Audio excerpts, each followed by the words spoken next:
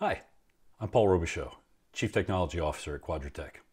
I'm inviting you to come and join me at Microsoft Ignite in my session, GDPR and Office 365, Surviving the Aftermath.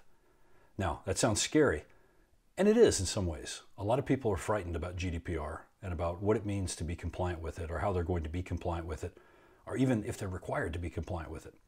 The good news is, in this session, I'm not going to talk about any of that.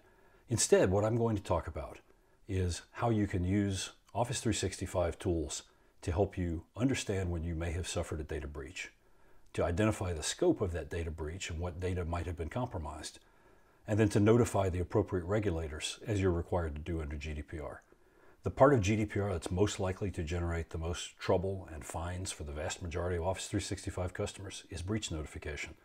But there are practical tips that you can use to help you not run afoul of those regulations. Come find out what they are by coming to see me at Microsoft Ignite. See you there.